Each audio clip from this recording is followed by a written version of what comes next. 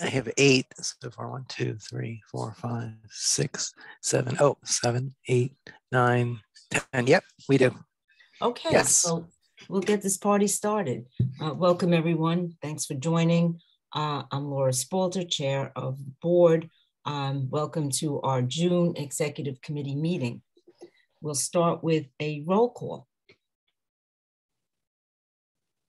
Before we Okay. Yes. From the top, Sylvia Alexander. Here. Bob Bender. Here. Joy Campbell Privateer. Here. Margaret Della. Here. Rosemary Ginty. Not yet. Rob Jaklowski. Yes. Edward Green. Not yet. Bob Fanuzzi. David Gelman. Present. Ram Singh.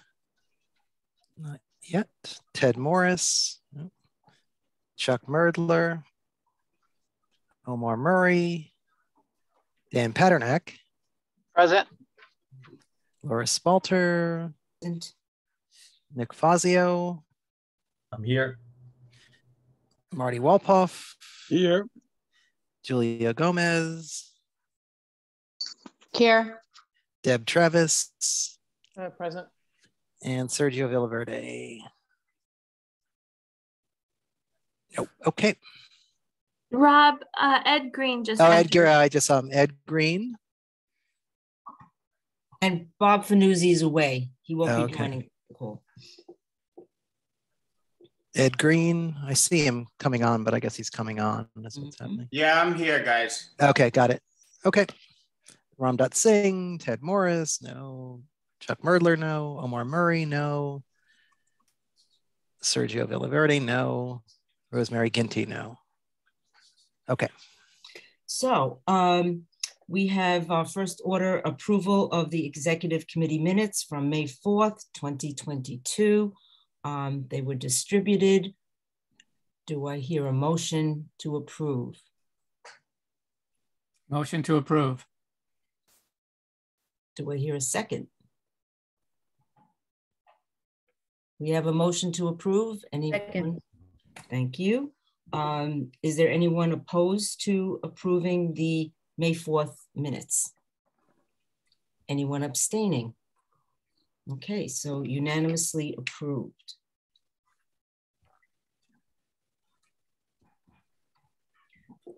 Okay, next we have Chair's report. There's a lot going on. And I wanted to take a few minutes just to discuss what I think we could call a framework for beginning our discussion of the hybrid model. As everyone knows, after June 14th, we'll be meeting in person. Reminded to everybody that this month we're meeting on Wednesday, June 29th, because of the Van Cortlandt Philharmonic event. And that will be entirely in person, our first in-person meeting in over 2 years. We don't have a venue yet, but as soon as we do, I'll send it out with a reminder about this date. I was thinking that, what does everyone think about the executive committee formulating, discussing processes as we go forward? Then after our discussion, we take it to the full board and more discussion. And ultimately, things get put in the procedures manual that's online, handed out to everyone. What I'm talking about is such as the process for committees to choose to go hybrid or not. You know, how will that work? Bearing in mind that, for example, next September, we're going to have 5 new members of the executive committee, new chairs. We'll also have new members. And what happens every year is members switch, you know, around committees. So this is something that I just want to think about. In a lot of instances, the chairs aren't familiar or don't know about the process to go hybrid enough to make a determination what they want to do. But we'll get that kind of information out to you as soon as possible. As you know, if a committee adopts the hybrid model, then some members of that committee or of the full board can opt to join via Zoom because they will request an exemption so that they can enter remotely.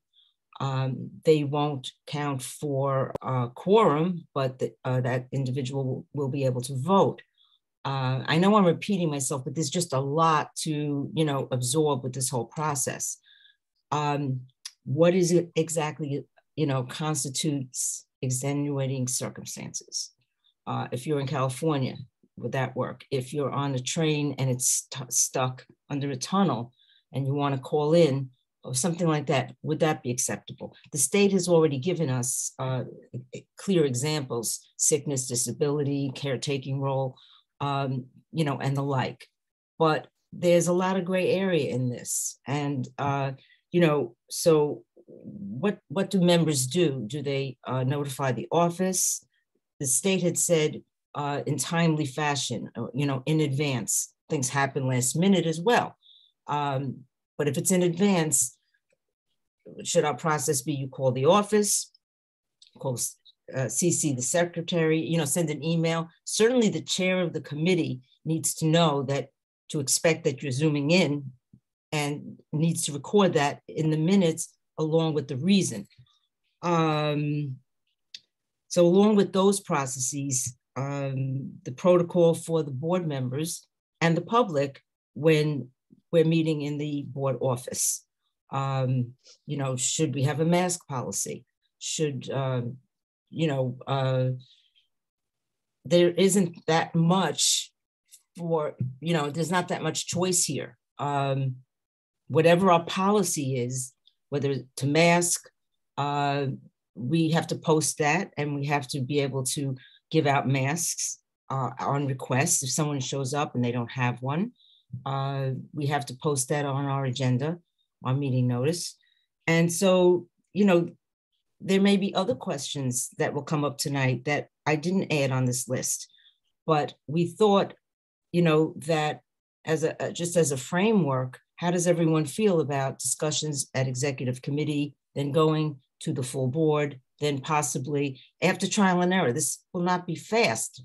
As we explore this whole process, it would go in a guide. Are there any comments about what I've just discussed? Yeah, just two minor things. One is I attended in early May a session by COG on what community boards need to do under the new rules. And I just note, mere technicality, because it's irrelevant, OML says that we have to stop Zooming on June 15th unless the governor declares a what do you call it, a COVID emergency or whatever emergency. The fact is that the COVID emergency exists until the 19th. Therefore, not that it matters, but we don't have to start meeting in public until the 19th as a technical matter. The other thing is, I was surprised, shouldn't have been, but Ms. O'Neill, in making her presentation, indicated something that we had laughed at, but that COG is doing. The whole premise that all of this time we could have been teleconferencing, all we had to do was identify the location where anyone who was at the meeting would be located, and the public had the right to attend any of those locations. What COG does is it Zooms all of its meetings, and they meet in 3 different places: Albany, Buffalo, and New York. And any member of the public can attend any of those 3 sites at their choice. And as a result of this game, they have Zoom meetings all the time under the old OML. So I don't know how he would do that, but it's just an interesting thing to keep in the back of our minds. I'm done. I'm done too, Marty. Marty, where did the 19th come from? We heard of the 9th, the 14th, and the 15th. Where's the 19th? Those dates are all OML related. What's not related to the law is the fact that we are currently in a statewide governor-declared COVID emergency, which comes to an end on the 19th. When that ends, then OML technically goes into place. Well, the governor's been all over the place, and so has the BP and everyone else with that date after the, with the 15th. So anyway, any other hands up, any other comments about what went out yesterday, what I've just said, what our framework should be? I don't see any hands. Well, Laura. David, you didn't raise your hand. I know, I realize that, but I didn't see any. Go ahead, David. Just so that we still should do the practice that, of how it would work. And I volunteered and set up 2 dates, and they're both canceled. So I'd like to do that, in the coming days. What dates did you set up? To come to the office and work on the technical aspect of it from the office. Well, we haven't been ready. I really didn't realize that you wanted to come in and set something up, but we will. Actually, I talked about it at the last exec and the last board meeting, and your response was, we'll take you up on that. And we will. We will take you up on that. Okay. David? Never mind. Thank you. Thank you. Bob. Yeah, Laura, there are so many questions at this point that I think maybe the next step is we have to break this down into a series of separate questions. Because right now we're looking at so many different issues that it's really hard to figure out where do we start. For example, is there going to be a mask requirement for the office? I think that has to be something that that exists for the entire office. I mean, we can't be in a situation where there's a mask requirement for one committee, but not for another committee. That's going to cause chaos. Which committee meeting am I at? Is this the one that requires masks or not? We don't really know at this point. We don't even know really how to answer the technical questions because we don't yet know when we're going to have the equipment and when we're going to have the training. Mm-hmm. So, I think what we have to do is we have to break this down into separate questions, with input from everybody on the executive committee and figure out, and try to figure out some order to these questions, some sequence to them so that we know which problems we have to address first and which ones, can wait until a little bit later on. I mean, right now I'm just, I'm seeing this whole thing as one big package and I'm trying to break it apart and figure out, okay, where do we begin? Where do we start? And then how do we proceed? What step by step? So that's where I am at this point. I think that we would start with the training in our office and to see what it is, what the procedures are, how to do it, where a group is meeting in the office and the public is zooming into that meeting in our office. And Kira will speak to that, what she's been doing, to technically make that more feasible and easier. But you're absolutely right. I mean, what I did was I just threw out, things that need to be discussed, but you're right. We'll take it in stages. Dan.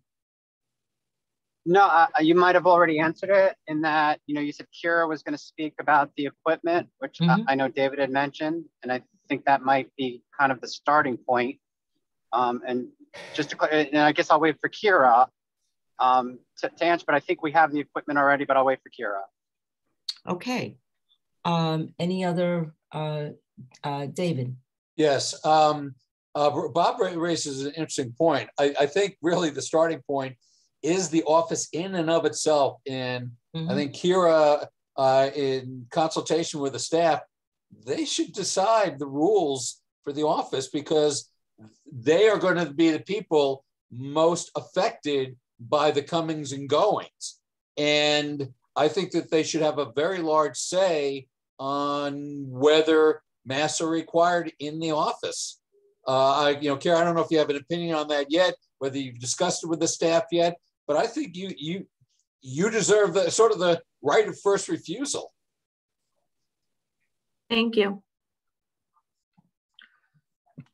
Well, a lot of the meetings are at night, and maybe we'll do a questionnaire to get more involvement. And but I think Bob's right in that we have a policy. We have a policy. It's just like when the BP was talking to us and said, when you go to a venue, whatever their policy is, you follow. If they say 6 feet apart, if they say wear a mask, then we're using that venue and we do what their protocol is. And the public, and we'll decide that. Again, we're not going to decide any of this tonight. It's just things to start thinking about. I don't see any other hands or comments about this. Absolutely, we need to know more. Okay, we voted this resolution on May 10th. This is June 1st. So, it's a process.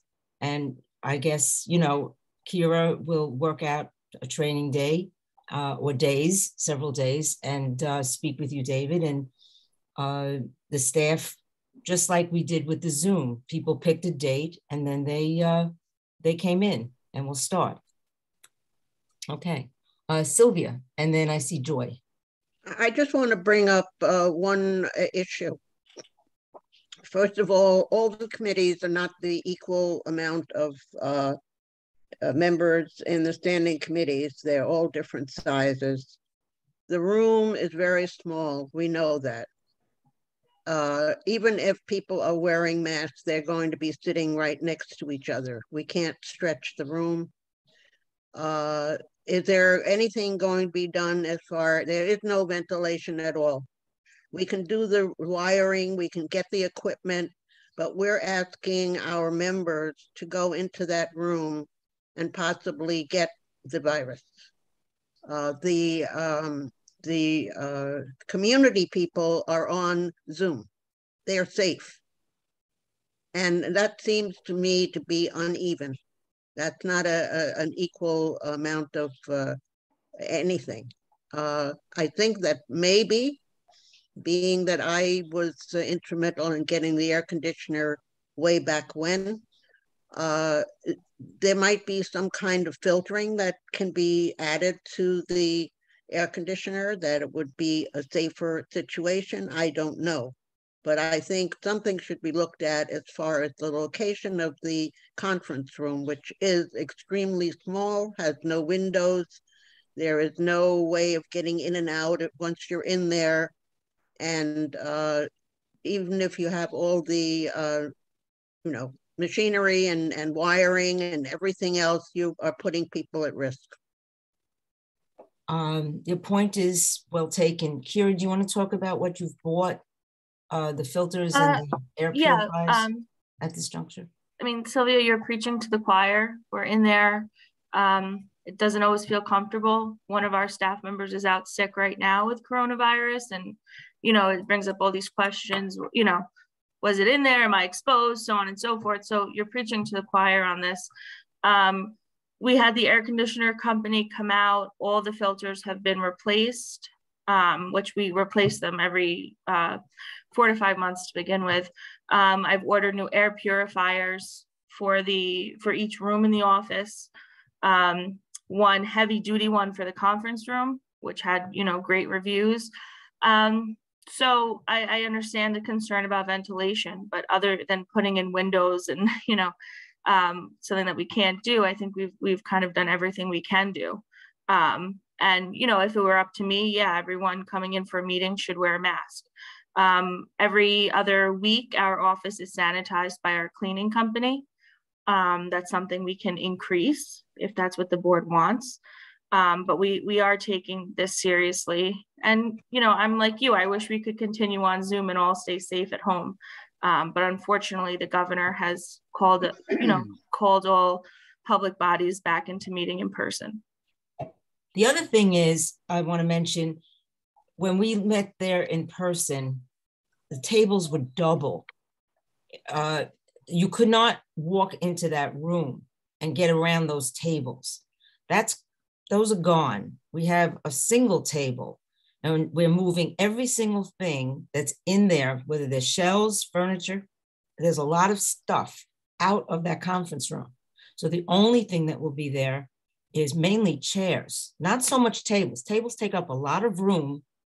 And so we're going to try different things so that it's just more spacious. I mean, we can't expand the walls, but there's a lot of crap in there. And that was taking up space and too many tables. So we're working on, you know, what we can work on. But thank you, Sylvia. Julia, and then Joy, your hand was up before? Actually, Sylvia took my question. I just wanted to know, will the spaces accommodate social distancing? Will these conference spaces? We'll spread out as much as we can, but, you know, it depends on how many people are in that room. We will attempt to do that, of course.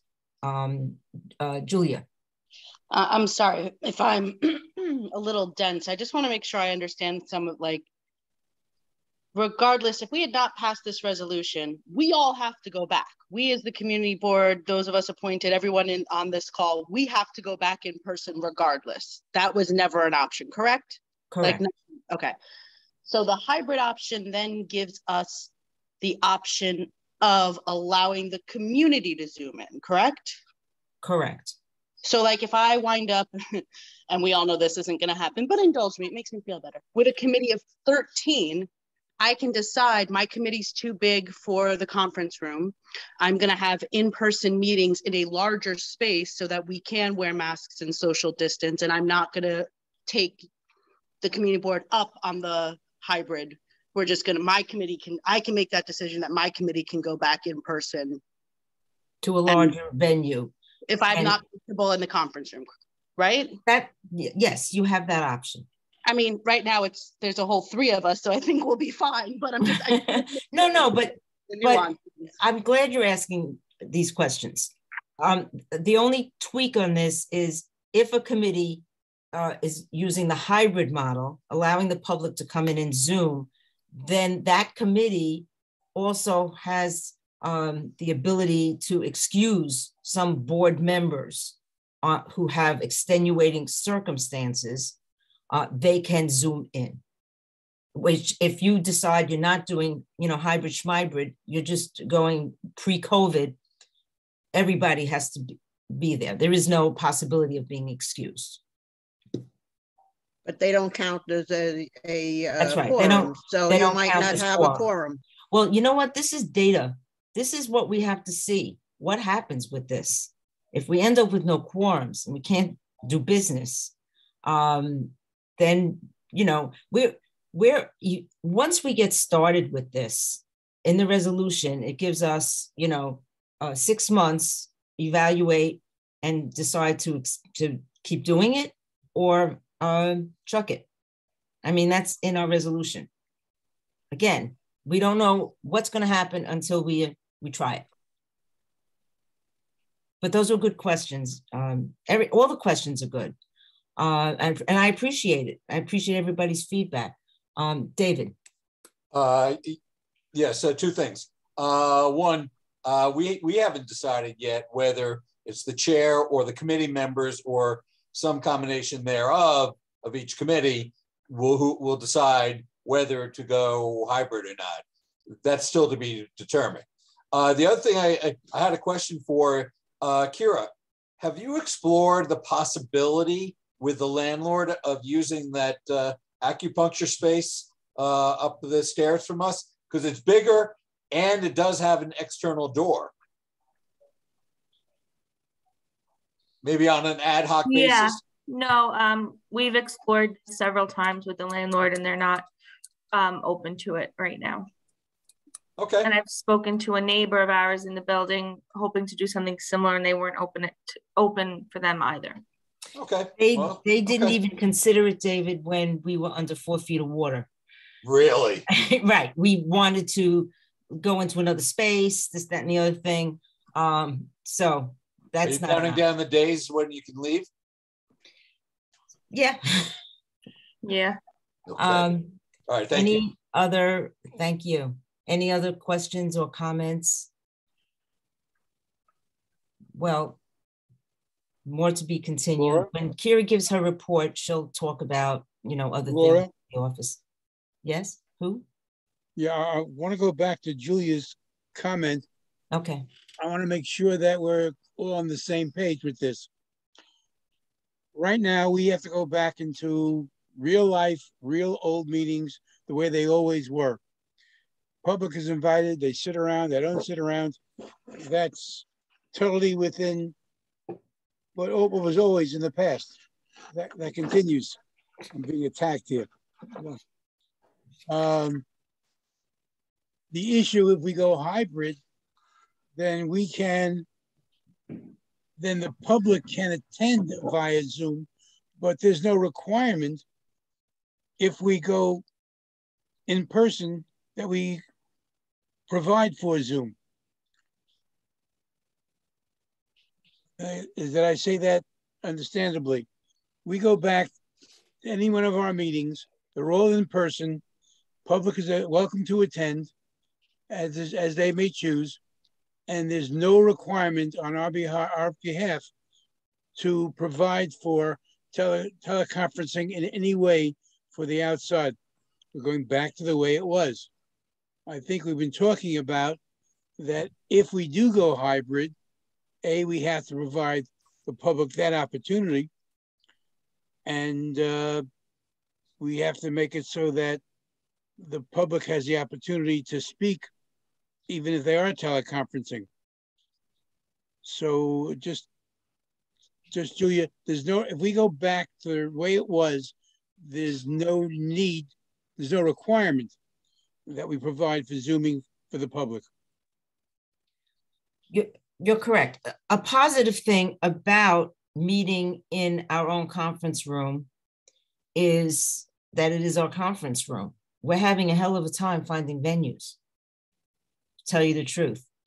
And so even if a committee is not hybrid, they could meet in our office. But there'd have to be a small committee, and depending on what the agenda is. But the benefit of equipping our conference room to make it easy peasy, hopefully, is that the public will not be there because there is no room for them in the conference room. And they don't have to be there because it's all about the meeting notice. Is there a Zoom link on that meeting notice? If there is, they're going to Zoom in. They're not going to physically be there. And there's certainly enough room for a committee, basically, especially the way we're rearranging it now. So that's, getting venues is a problem. We're getting no's left and right. We just found out that the Y on the 29th closes at 8 o'clock. And that's why we were counting on that venue. And we'll use them in the future. We'll get their hours and figure it out.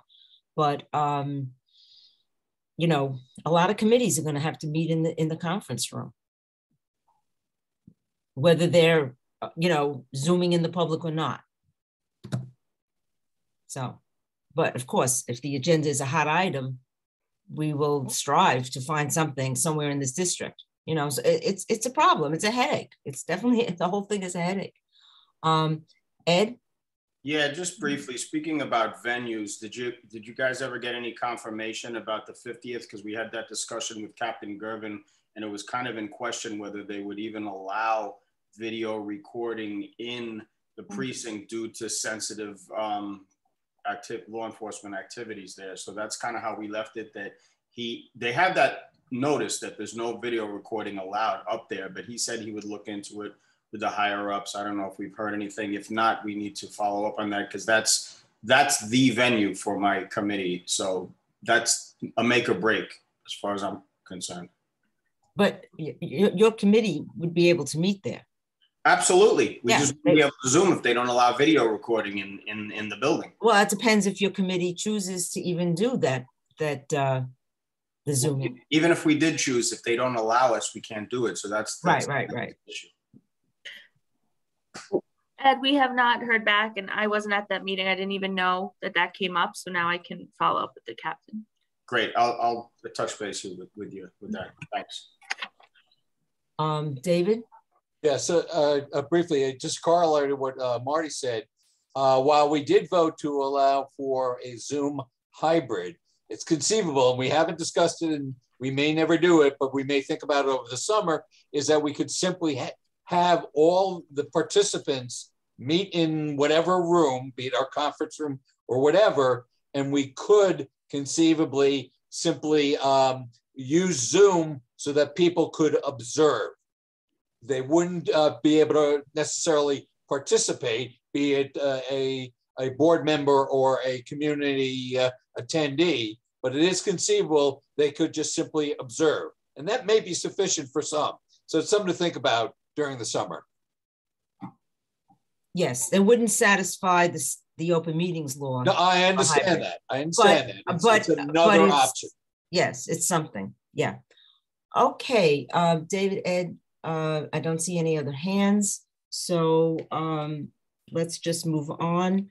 I just want to say briefly that after spending several months contacting Ward 7 and 12 for a potential Croton Filtration Monitoring Committee, it has not worked out because Ward 12 doesn't have a chair the past few months, and presently they don't have an acting chair. And Ward 7 had a similar situation where the chair was running for office and is on leave. And while the acting chair understood what this was all about, and by the way, I sent all the information to 7 and 12 as far as what it is and how it was set up 23 years ago. It was just impossible. We had hoped by June to have a date, but it was just without all the personnel in place on 7 and 12, it's just been very difficult. But I will endeavor to set something up for the fall. And that's what I told Effie at DEP yesterday. So I just wanted to give you that update. For those who are unfamiliar, the FMC was set up 23 years ago by the City Council to monitor the design, the construction, and mitigation projects in Van Cortlandt Park because of the filtration plant. And as we know, the plant's there, it was designed, it was built, but there are still two mitigating projects, the pedestrian bridge and the golf course, which is mainly in Ward 7. So we will pick that up in the fall, hopefully. Okay, let me see. I'm going to keep that short because at the end of this meeting, when we finish our agenda, I will be going into executive session to discuss some personnel matters. Okay, so let's see, moving right along, the treasurer's report. Joy. Good evening, everyone. This is the treasurer's report for June 2022. Calling your attention to item 1, operating budget update. We now have $61,797 remaining. Most of that obviously salaries for the 49 and change figure. A breakout of the other than personal services, there is $12,145 remaining. No budget mods. Item 1.3, 12,660 remaining. And I'm told that there have been additional purchases. I don't want to step on Kira's toes, but there has been a lag. There was a lag in updating this for some of the more recent purchases, which I'm sure she'll get into. And finally, 1.4 is the rent and energy detail. And that is, we have $17,786 remaining.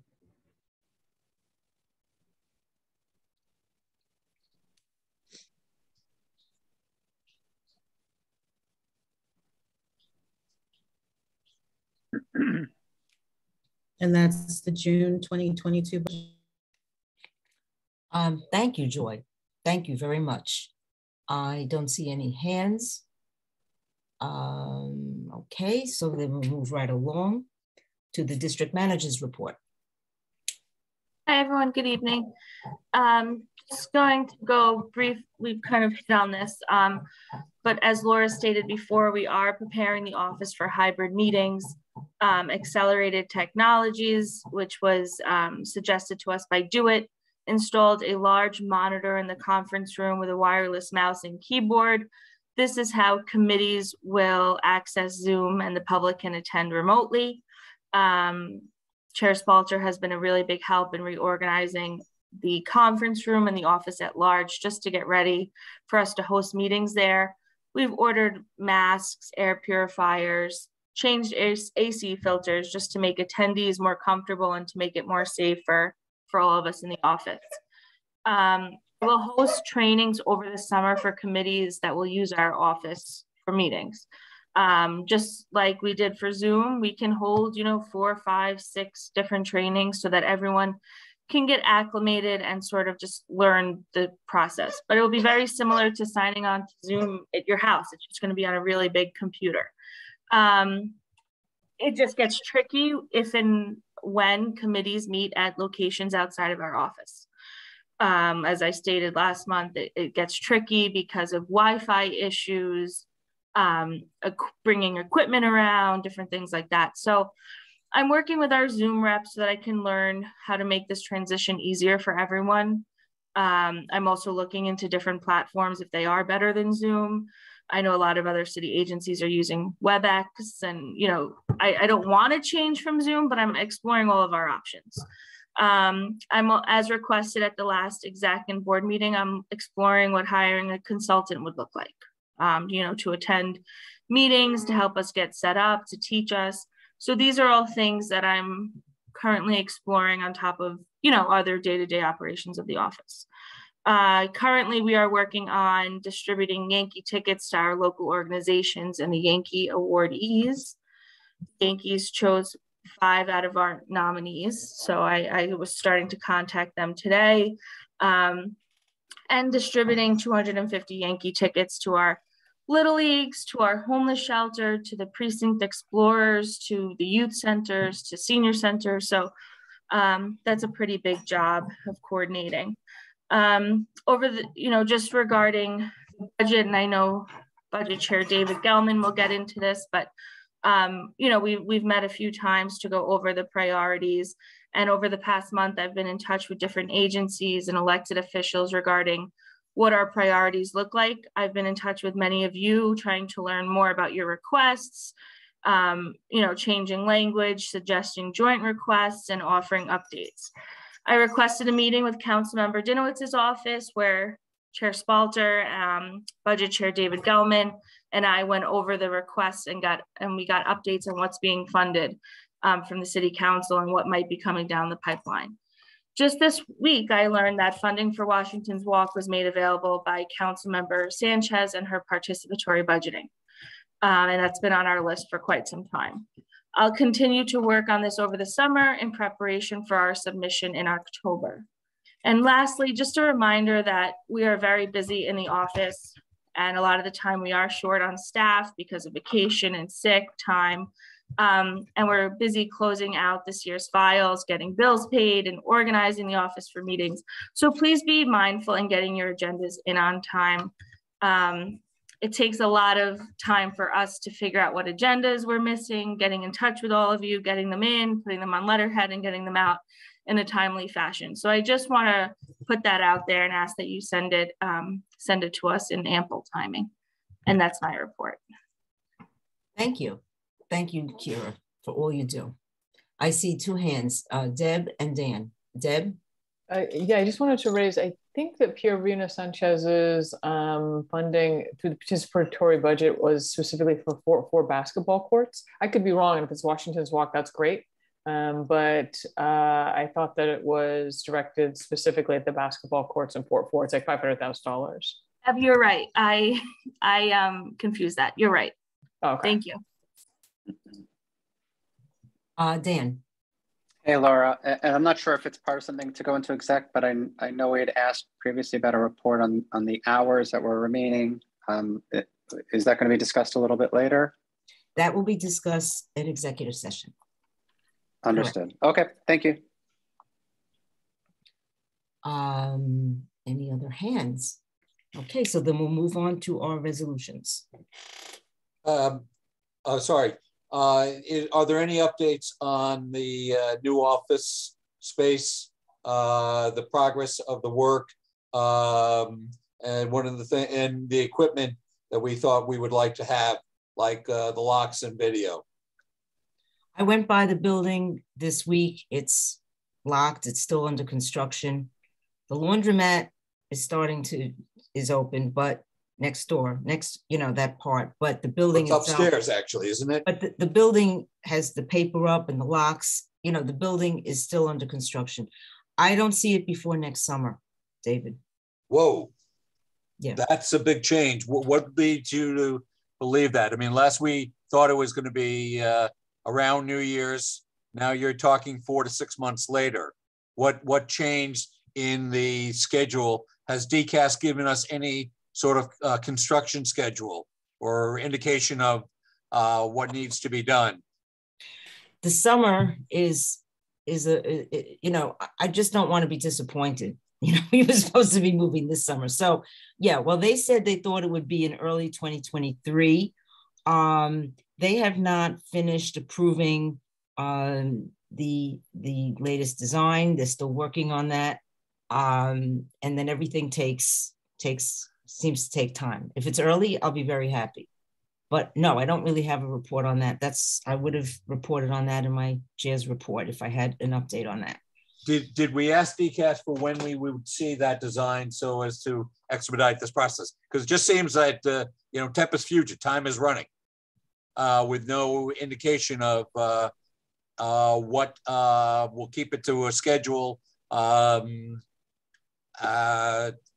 I think it's important to us. I mean, just our conversation 10 minutes ago, the sooner we get out of Riverdale Avenue, the better. So, but there's no indication of a schedule and any adherence to it, and therefore no adherence to a timeline. Laura, may I just interject? Yes. We have not been told an exact timeline of when we will be moving of construction. I think, like Laura said, we just don't want to be disappointed, as we have so many times before. This is probably one of the top 3 important things we're working on weekly. I actually played phone tag with our consultant today, and I was hoping to get an update before tonight. We've gone through the design. It's not finalized yet, so once it is final, we're happy to go over it and to share it. DCAS is constantly having staff changes, so we're trying to bring people up to speed, and that's taking some time, and it's extremely frustrating for us. But like I said, this is one of the most important items that we're working on, and time is of the essence. And if we did have a better conference room, we wouldn't have to deal with what we're dealing with now. But we are at the mercy of DCAS, of our consultant, of the landlord, and their delays. One of our latest question was, is the elevator even there yet? Because a lot of these delays are coming from the city and just bureaucratic red tape, but we're also dealing with a lot of this backlog and building and ordering and getting things for construction. So it has been a nightmare all along. And like I said, I played phone tag with our consultant this afternoon. So I was hoping to have a better update than that. But we hear your concerns. We're living them every single day. And once we have an update, we'll definitely share it with everyone. it's pretty clear you're at the mercy of DCAS and whatever schedules they like to play with. Have we spoken with the councilman's office to put some pressure on DCAS to get us a schedule? I mean, classic project David, management. actually, I have it written down somewhere else. There is a schedule. We've dealt with the council person's office. All our elected officials have been extremely helpful. The fact is, this huge ton safe was taken out of our new office when originally it was meant to stay, and the whole design changed, and we basically had to start from scratch. But you know what? It's not on the agenda for tonight, and I'd like to move on because Laura, let me finish. This is the district manager's report. This is the time to ask these questions. And as I was about to say, the way you get a project to go through in a timely fashion is to have a plan. Now, I understand that things happen, such as the safe, etc. However, it is important that we have a plan, that DCAS give us a plan. And since they appear to be reluctant to give us a plan, that's when I think we should be talking to the councilman's office to have them insist that we get a plan. Because right now we've gone from summer to winter to summer in terms of the project with really no input. David, we have a plan from DCAS. Oh, we do? Yeah, we have a plan. Can we see it? We have a timeline where certain things, we're just waiting on to hit the next step, which is finalizing the preliminary design, which we've done 3 times. So this is extremely frustrating. And I'm sure to be frank, having you tell us what we need to do is also frustrating because we're doing it. I'm happy to share that timeline with you. I don't have it handy, but like I said, the timeline might say 1 to 3 months, 3 to 6 months, 7 to 8 months. So like nothing is, there's no construction done. They haven't started construction. But we're waiting on the next step, which is finalizing the preliminary design, which is what we're doing right now. They shared us a design. We did not like it. We sent them back to fix it. So that's what we're waiting on now. Okay, I appreciate that, Kira. And I understand why you might be frustrated by my questions. But then again, this is the first time I've heard of a project plan or a timeline. And we've been asking for this for months. No, we've had a timeline. David, you know what? I have to move on. We have capital and expense budget. I understand that. No. I think you asked the question meeting, and it's been answered. I think it's important that we... you're preaching to the choir. Honestly, God, David. We've been asking for it for months and it's never... Thank you. All right. Can I just finish with this, please? I'm sorry. We have a timeline. We've had a timeline ever since I've started working at Community Board 8 with Under Chair Ginty. The timeline keeps changing, and that's out of our control. Like I said, I've just gone through the preliminary design for the 3rd time, and that's them changing it, not us. That's the landlord, we have no control over that. So like I said, we're waiting on the final. Kira. I'm not blaming you. I would just like us to be made I don't want to spend any more time. We're at an executive committee. We're many people here. I want to move on with the agenda. Question asked, question answered. Thank you. Actually, no, but let's move on. Thank you. Damn. Let's put up the resolutions. Okay. I'm going to do public safety first here.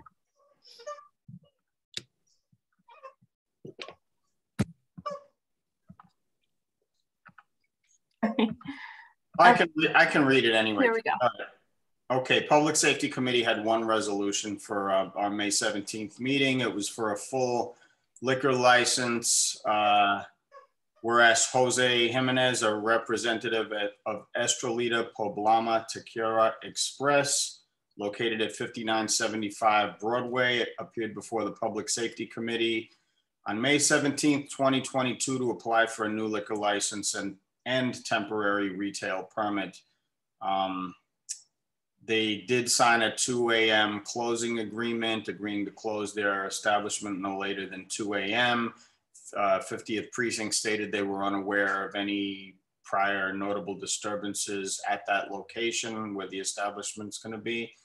And the Public Safety Committee unanimously approved the application. That's it. Okay. Any questions for Ed? Very good. I believe in beer and wine, especially tonight. Okay. Now we have a TNT. Yeah, but to counteract Laura's beer and wine, we have an outdoor farmers market. So, whereas the James Baldwin Outdoor Learning Center presented their plan in support of a partial sidewalk closure for a weekly farmers market on the closed slip lane off of Goulden Avenue at Sedgwick Avenue on Saturdays from June 18th, 2022 through October 29th, 2022, between the hours of 8 a.m. and 6 p.m., including setup and breakdown time. Whereas this farmers market has occurred at this location during the summer since August 2020 without any community complaints. Whereas the JBOLC farmers market is a valuable source for the Kingsbridge Heights community of locally grown fresh vegetables and fruit, and features activities that include healthy cooking demos, story readings for children, poetry readings, and music performances. Therefore, be it resolved that the Community Board 8 Traffic and Transportation Committee supports the street activity permit for the partial sidewalk closure on the closed slip lane off of Goulden Avenue requested by the James Baldwin Outdoor Learning Center Farmers Market. And it was a unanimous, it was passed unanimously. I've been to that market many a time. It's very nice. It's a great market, yeah. Yes, yes. Any questions for Deb? Okay. All right. Now we move to the special committees, of which we have 3 to renew in June. The first is the Special Committee on Veteran Services, and Sergio will be presenting that at the end of the month. Okay. Any questions about this? We can roll that up.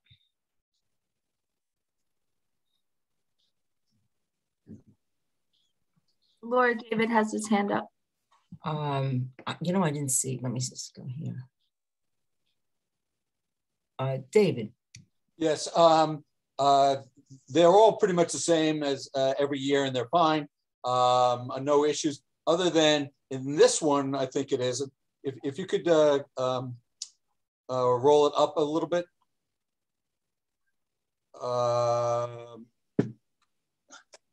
We are selecting the chair as opposed to the other 2 special committees where the committees elect their chair. That seems peculiar. It's what we had last year, and since it's a very small committee, Sergio would like to continue to chair it. I don't have a problem with his being the chair. I don't have a problem with their voting. But you see, it is a flexible thing. That's the nature of special committees. Sometimes the chair is selected. Sometimes they're elected. There is no one rule as long as it's stated in the resolution. I'm just pointing out that it's peculiar that it's different from the others. Fine. And shouldn't be. Thank you, David. Should be noted. Okay, next one.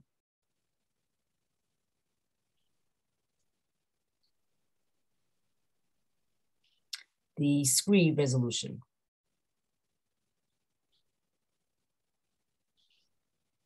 In this one, the very first time it was formed, David, a few years ago, Roz was the chair. And as chair of the board, that's that. After that, that committee selected its chair. So again, it's that flexibility. Any questions about SCREE? Deb, is your hand up from before or now? For this one, you know, I noticed with the Veterans Committee, it said, and other members to be determined, which kind of opened it up a little bit so that we didn't need a new resolution if others wanted to join this committee. This seemed like the kind of committee where there's been a lot of flux with membership, and it might be helpful to add that clause to this committee as well so that others may join it without doing a new resolution. That was just my thought. Right, well, Sergio last year lost several members. They dropped off the board. Louis Lopez was one, and I forget, it's a very, very small committee.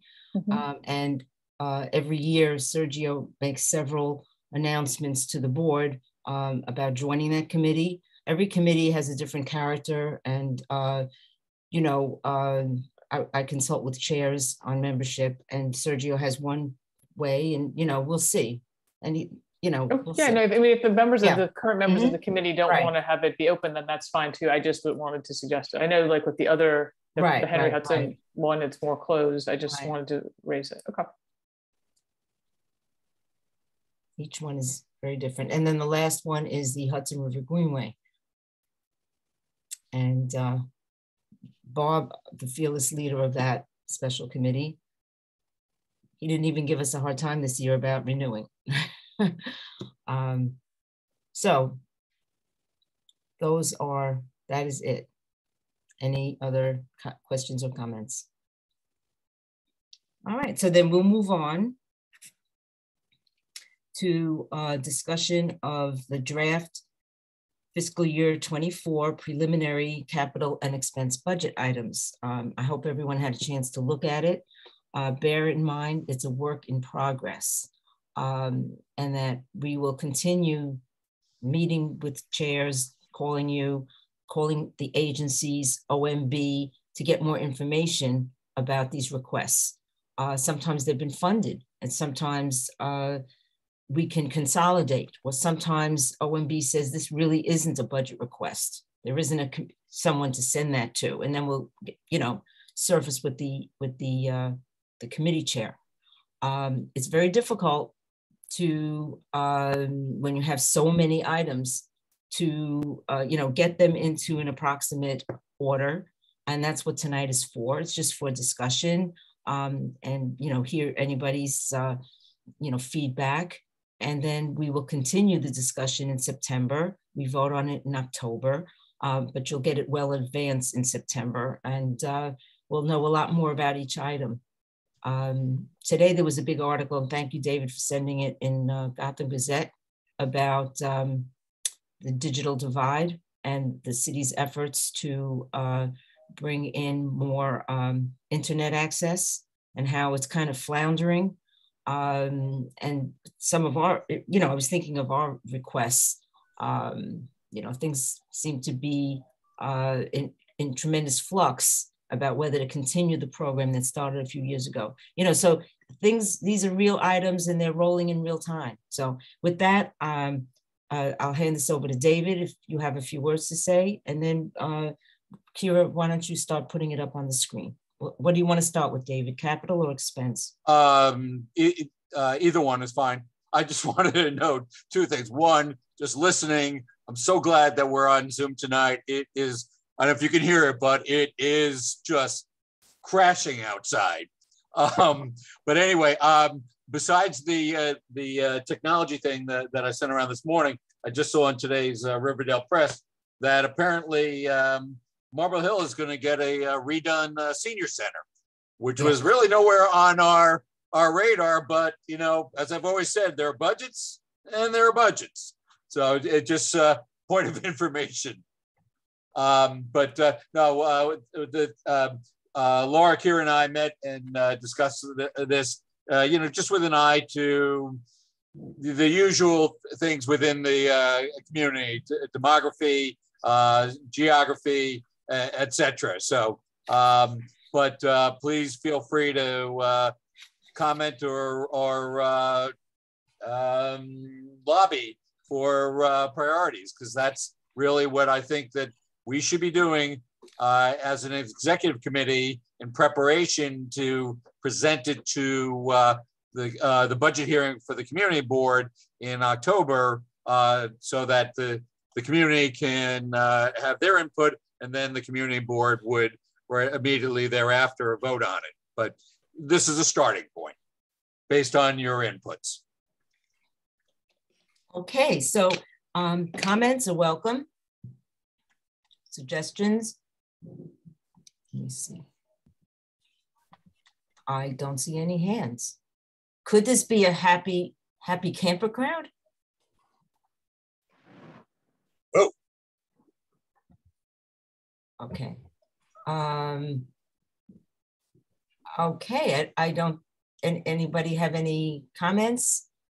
They're all, every single request is a jewel, and we'll get, you know, no matter where they are on the list.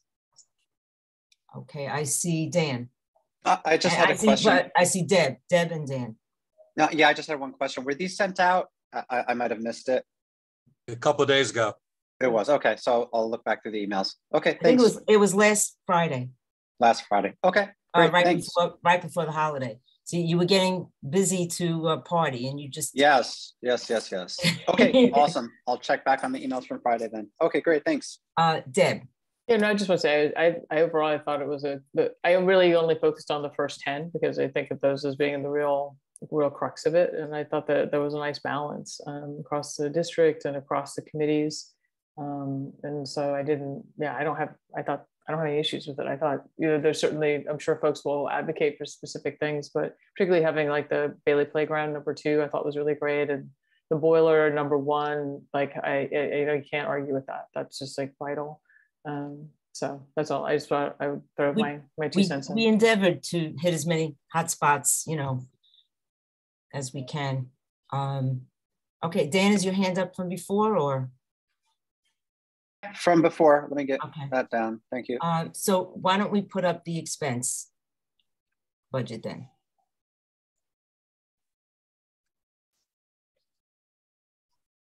May I just add?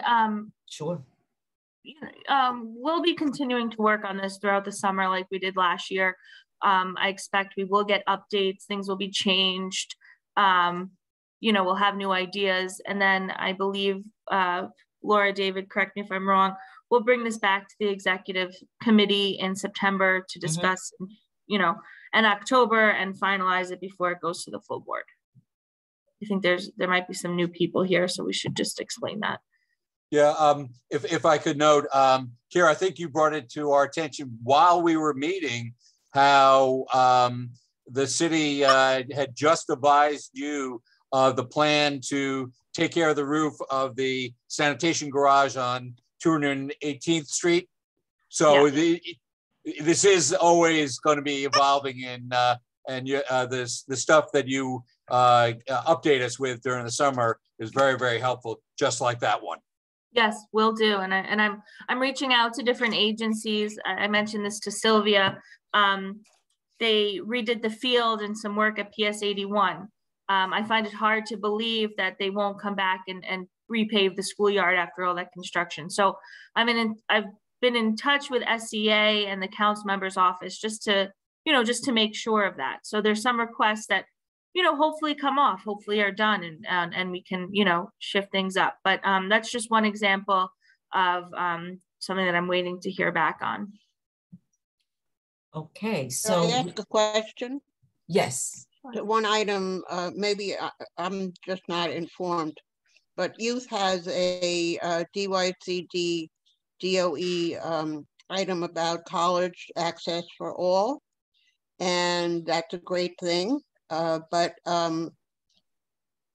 it says that you want the program to be expanded throughout all Community Board 8 middle schools. In middle school, they're not thinking about college yet. Does that mean it's supposed to be high schools?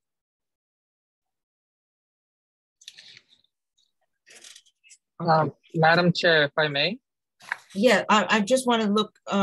What number is it? Because I can't read the screen, but I have it. Oh, it's 28.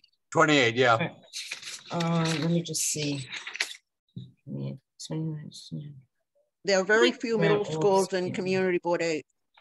I think Ramdot might want to answer that, and I think go ahead. is here too. Yeah, so I teach at 141. It is a middle school and high school, and we do have college and career access programs for the middle school specifically. And I know that the DOE has done allocations for college and career readiness in middle school to get middle schoolers thinking about college and career as they go into high school. So it's about transition from middle school to high school, but also helping them to start thinking about post-secondary goals. So they are doing career and college readiness in middle schools currently. Good, thank you. Thank you, Ramdot. who's also on the youth committee. Margaret. I just had a question about the RKA request. What number is that? It's under capital for the space to be renovated. Yeah, number 3. Okay, number 3. Auditorium renovation. Number 3 under capital. Okay. Yeah.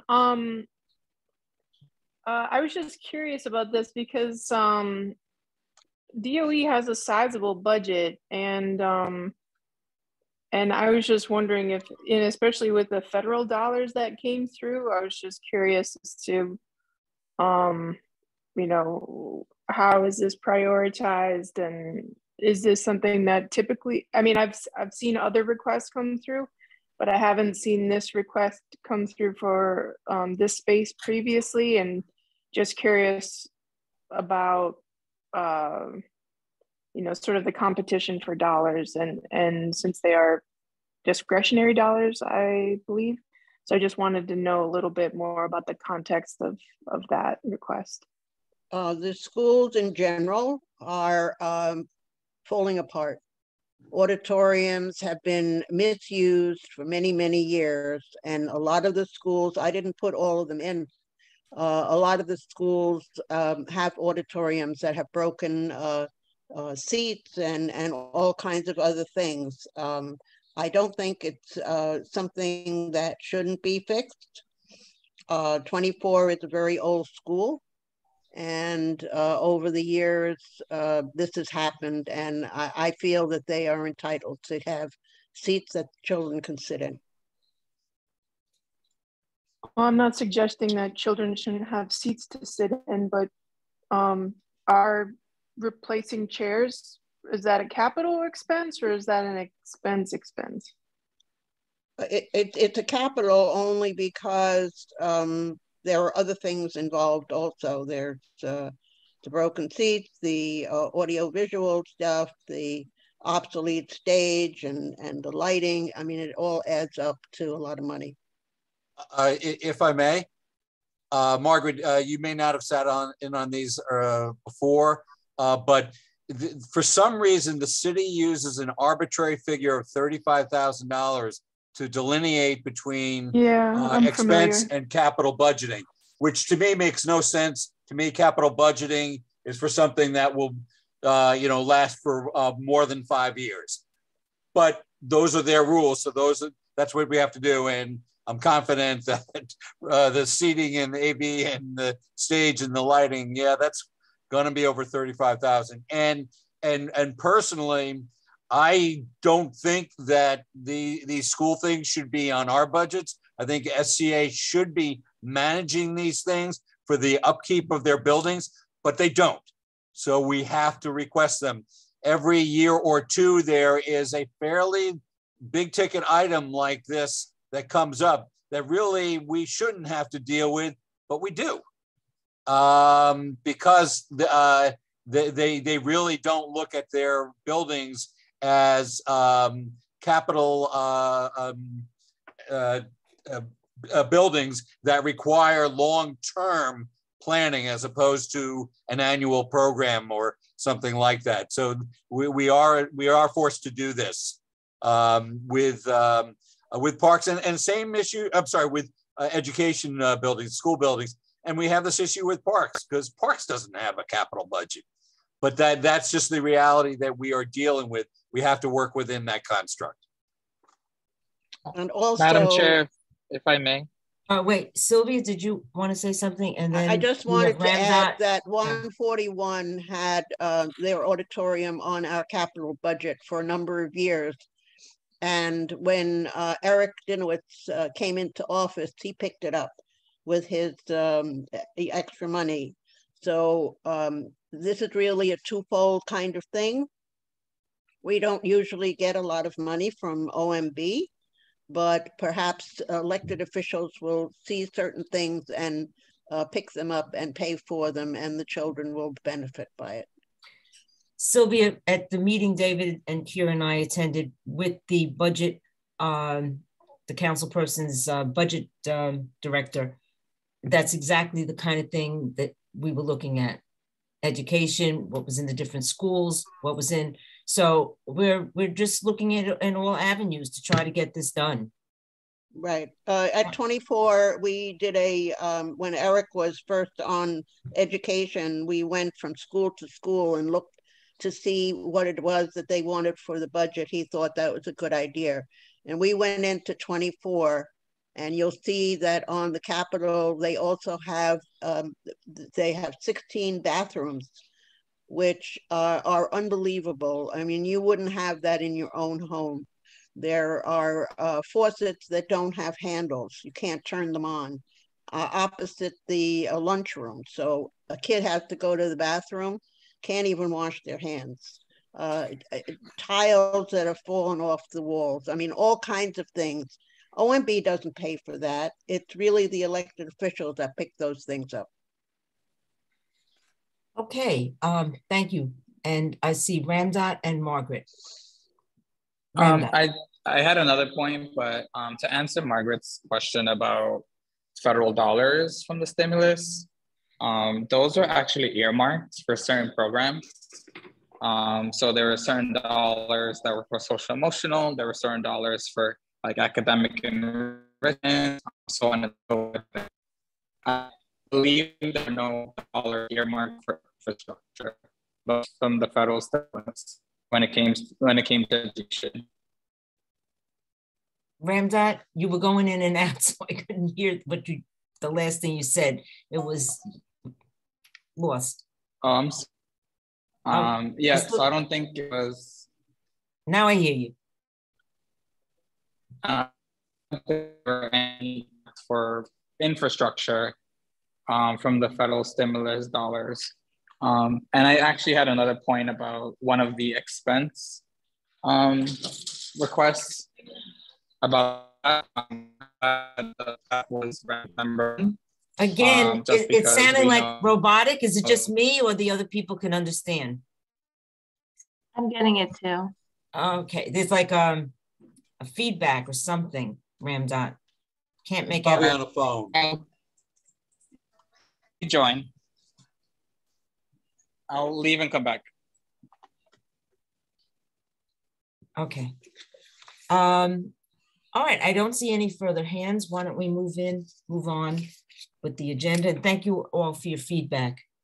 To be continued. So next is committee member issues for discussion. Do I see any hands? Follow up on outstanding issues.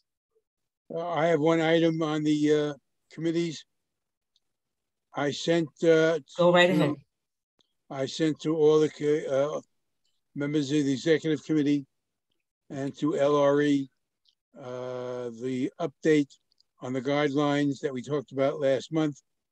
I asked for input. I want to bring this before the board. If there's time to bring before the board at our board meeting and make it part of the manual as a guideline recommendations to chairs about the important things they need to look for and look at when conducting meetings and what the public should be prepared to expect. So I just note to you that it was sent out today. I apologize for its lateness. I fell asleep at the wheel, but take a look at it. And again, I welcome your comments. That's Marty, I have a question. We don't formally vote on this. I thought that, right, there's no, so it's just kind of like by consensus. I just want people's input to know what's coming up. Okay, so didn't we discuss this last month and the month? I mean, we have discussed. Yes, but I gave people the opportunity to update, to add anything if they wanted to. I received one. I will take a look at this last draft and definitely get comments to you then. Okay, but there isn't a formal vote. It's just then it's going to go into the online procedures guide. Correct. Right. Okay. All right. David, your hand is up from before. Yes, actually from before. Okay. Typically we get this in middle of May. Do we have a report from the nominating committee 11 of the 13 positions are uncontested. I know that there've been some interesting wrinkles at the last minute about 2 of the committees, but the rest, I think, were largely uncontested. Do we have a report from nominating in the interim? Dan? No other report at this time other than our emails that are going out. We did extend, the period for folks who would be interested in the Parks Committee to June 6th, which is the new deadline for it. Our next nominating committee meeting is June 13th, and pursuant to the Ethical Guidance Manual, our report is due on June 15th, which is, 2 weeks before the board meeting. Normally our report probably already would have been in at this time if our meeting was the second Tuesday of the month. But because of the new board date being the 29th, our report will be out June 15th. Actually, last year and the years before, it was May 15th, May 20th. I believe it's always 2 weeks prior to the board meeting at the annual election. I believe that's minimum of 10 days. Right. I'm just saying, yeah. The last couple of years, it's been May 20th. Even sooner than that. Got it. Well, we didn't have the Philharmonic last couple of years. That's why we're late this year. Okay. So thank you, Dan. Thank you, David. All right. So then I would like to make a motion to go into executive session. An issue was raised regarding personnel last month, and this would be under section 105 of the Open Meetings Law to have a discussion. Is there anyone outside of executive committee on this call here? Yeah, we have Sachi. Sachi from Riverdale Press. Okay. Well, first we'll vote. Is there anyone opposed to going into executive session? Anybody abstaining? Okay, so then we will now move into executive session to discuss a private matter, Sachi, and basically— I'll leave. Yeah, sorry. Yes. Thank you. And Laura, we will come out of executive session just for the public to understand, and I'm assuming then the committee will adjourn, but we will come out of executive session. Okay, so we've been asked to report on staff time accrual. And now I get to say the best part. Is there a motion to adjourn? Motion to adjourn. Is there a second? Yes, second. Okay, I want to wish everyone a wonderful evening, and we'll see you on the 29th. Really see you. And I want to thank everybody for your hard work this year. This is the June meeting. Ramdot and Deb, you've been great members, and sorry to lose you. I think this is a great team and will always be a great team. So thank you, everybody. Have a great night. Right. Night. Night. Good night.